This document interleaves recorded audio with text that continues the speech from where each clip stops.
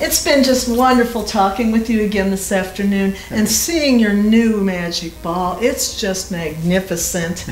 But I really think maybe I should be getting on home and start practicing my rulership talent, because I'm going to now be the High Priestess of Lyndia. The High Priestess of Lyndia, yes, absolutely. Thank you. Oh, but wait. What?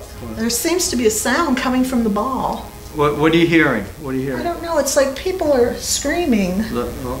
Okay, you're right. Okay, yeah, I see it's the two girls who sent down, the two concubines, the young for help down there. Oh, what's wrong? It looks like somebody put them in a cell and they can't escape. Oh, no. Okay, look, I'm going to send some energy down there. This red door that's locked, I'm going to blow that door off so that they can escape, all right? Oh, yes, let me have to get the coordinates right. Hold on.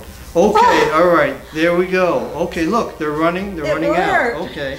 Oh, okay. I so wanted to help them because I promised to get them away from that king, and I just don't want to leave them down there unhappy again. Okay, I think that they're going to be okay, but you should go home and relax now. But I have to stay here and monitor this to make sure they're all right.